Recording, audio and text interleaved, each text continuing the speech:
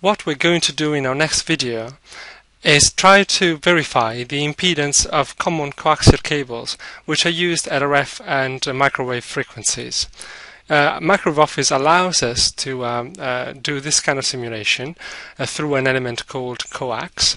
So we will be setting up the schematic and looking at the technique and the simulation which allows you to verify the impedance of a coaxial cable. First of all, let us remind ourselves of what a coaxial cable looks like. Well, inside the cable we've got a center conductor which is shown in this picture as the center core, and then around it we've got a dielectric material which insulates it from the outer conductor, which forms a metallic shield which is usually connected to ground. Now, if we look at a cross-section of this coaxial cable, it'll look something like this, where di is the diameter of the inner conductor and do is the inner diameter of the outer conductor, or if you will, the diameter of the dielectric material. So, coming back to Microwave Office, as we usually do, we start with a new schematic. So we right-click on Circuit Schematic and open a new one. We'll call it RG58, which is a very common cable which is used at radio frequency. We press Ctrl L to fetch our element, which I mentioned before is called coax. We just double-click on it and then place it on the schematic like so.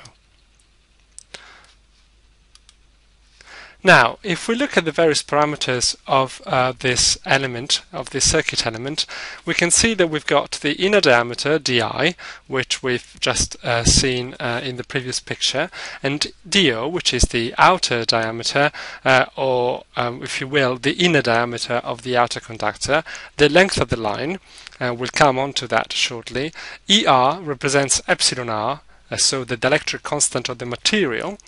And also we've got two additional parameters, the loss tangent, which is indicated as T and this basically accounts for the energy that is lost in the dielectric material and is typical of a specific dielectric. We will leave it to 0 for now. Rho also indicates the conductivity, the resistivity of the metal, so it's basically used to account for the fact that a metal has got a finite resistivity. It is never 0, but we'll leave it alone for now. What we need to do is to actually connect our outer shield to something. As you can see, terminals 3 and 4 must be connected to something that can't be left floating. So let's get ourselves a couple of ground connections and let us ground our shield just like that.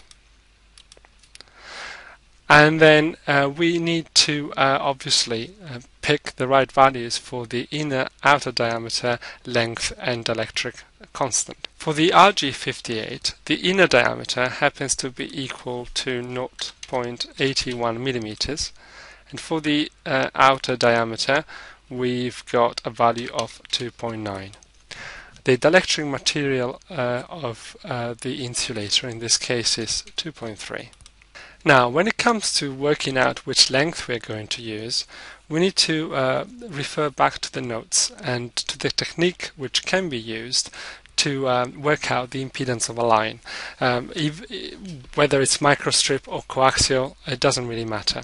So the first step is to calculate the actual velocity, the speed of the signal within our line.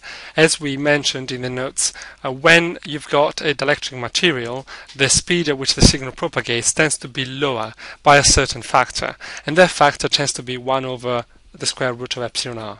So if c, which is the speed of light, is the maximum velocity of propagation achievable, we divide that by the square root of 2.3 and we obtain 2/3 of the speed of light as a result. That will be the speed of propagation of our signal. This is very important because obviously the wavelength is directly related to the speed of propagation of the signal. So if you don't have the right velocity, then you're going to have all your calculations completely wrong. What we work out next is the value for 1/8 of the wavelength. As we've seen in the notes, if you have a line which is an eighth of a wavelength long, if you just terminate the line with an open circuit or a short circuit, then when you measure the impedance, the input impedance of the line, you will get the characteristic impedance of the line. Lambda over 8 is equal to an eighth of V over F. The frequency at which we will be simulating, it's picked as 1 gigahertz, but you could have picked other frequencies. It's just for simplicity we picked 1 gigahertz. Generally a cable will have a certain rating which tells you that it can work between a certain frequency and a certain frequency. Okay, so the velocity or the speed of the signal in the cable will be 1.98 times 10 to the 8th meters per second. The length of the line will therefore turn out to be lambda over 8 equal 24.7 millimeters. So what we're going to do, we're going to go back to our schematic, and then we're going to use 24.7 as the length of our line. Okay, so we've got the inner diameter, the outer diameter, the length of the line, with the dielectric constant, and we said that we'll leave losses alone for the simulation. Now you can choose to terminate your line with either an open circuit or a short circuit, and then you just take the absolute value of the impedance seen from port 1, and that would give the characteristic impedance of your line. It doesn't matter on the simulation whether you choose an open circuit or a short circuit. Personally, I prefer to use a short circuit. However, in actual laboratory, in a laboratory environment, you would probably find it easier to create an open circuit than you would a short circuit for this particular task. So let's pick a ground and terminate our line in a short circuit. Then we need a test port. Just put it here and then connect it to one side of the line.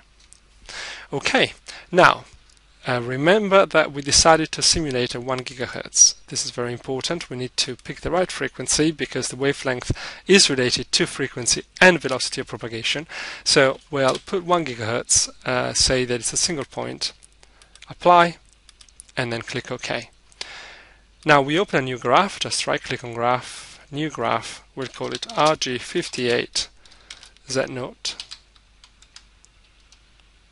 rectangular graph. We'll right click to add a new measurement. It will be an impedance measurement at port 1. It'll come from schematic RG58. We want the magnitude of the impedance, make sure that this is selected, click apply, and then OK.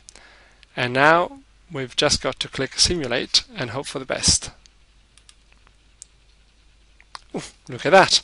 We've got a 50.4, roughly 50.4 ohms characteristic impedance. Now the RG58 cable is rated to have a 50 ohm impedance. So we're very, very close, and this goes to show just how accurate the simulator can be.